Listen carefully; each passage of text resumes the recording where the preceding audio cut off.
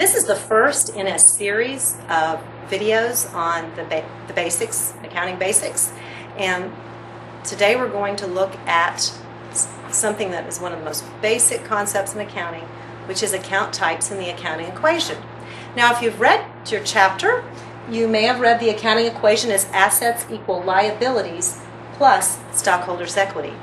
But what is an asset? What is a liability, and what is stockholders' equity? In order to understand that equation, you have to have a good understanding of what these words are. So assets are resources owned by the business. Some examples, every business should have some cash, resource cash. Also supplies and accounts receivable, that would be money that is owed to the business by their customers. And land, building, vehicles, any type of equipment they may have, those are all assets of the business. Liabilities, in one word, are debts. And most end in the word payable. And some examples that you'll see, should see in your book, are accounts payable, money that we owe to our vendors, and notes payable. You might also see salaries payable. And then the third one down here, stockholders' equity, that is the stockholders' rights to the assets of the business. And there's really two types of accounts that we'll be using with stockholders' equity in the first several chapters. And those are capital stock, that would be the capital that's been issued to the shareholders or owners in the business, and retained earnings, which are all the earnings that have been retained in the business since it started, minus any dividends that might have been paid to the shareholders. Okay, once we have an understanding of that, those particular account types, the accounting equation begins to make more sense, because if we look at our assets, they're either owned by our creditors or by our stockholders. Okay, going on to the next page, there are handouts to download with most all of these videos in the series, and if you've done that, there are a few problems. So go back and again, I put the accounting equation up here again, assets equal liabilities plus stockholders' equity. Right, if we know in a business what one of these groups are, we can figure out what the other is. Okay, so if in Best Buy we had assets of $12,758,000 and liabilities of $8,274,000, all we need to do is subtract to get the $4,484,000, and that must be the stockholders' equity. In Hewlett-Packard, if they had assets of $113,331,000 and liabilities of $74,389,000, all we need to do is subtract to get their stockholders' equity of $38,942,000.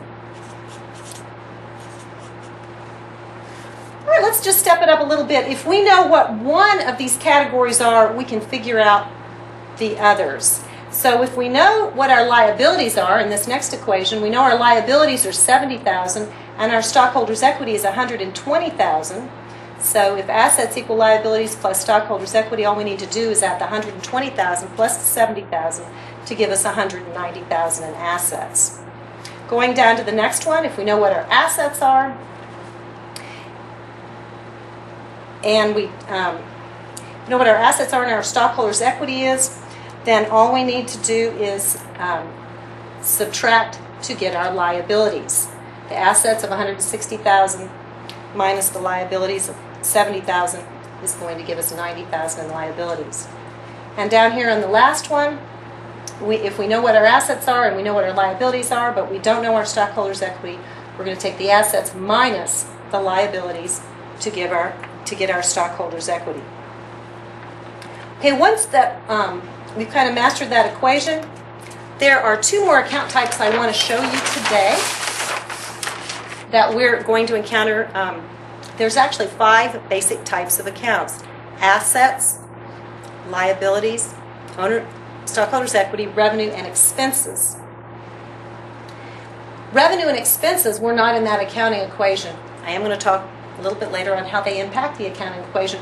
But revenues are what we do when we're selling products or services to our customers.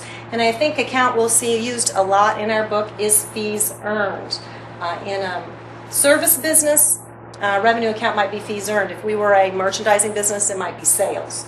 But again, this is what we're in the business to do, to bring in revenues. And then expenses are just basically the costs that we've spent to earn revenues. Some examples would be rent expense, utility expense, salaries expense, telephone expense, just paying those regular ongoing day-to-day activities of the business. We could have things like advertising expense we do periodically. Maybe we have to fix our vehicle, so we have some maintenance expense. Whatever the category is, if you write the word expense out of it, after it, you always have an expense account. So expense accounts end in the word expense. Now, how do these two affect the accounting equation? Well, as the business earns revenues by selling products or services to their customers, they're actually increasing the stockholders' rights to the assets of the business. So revenues increase stockholders' equity. Expenses, on the other hand, those costs that we had to incur to earn the revenues would take away from the stockholders' equity in the business.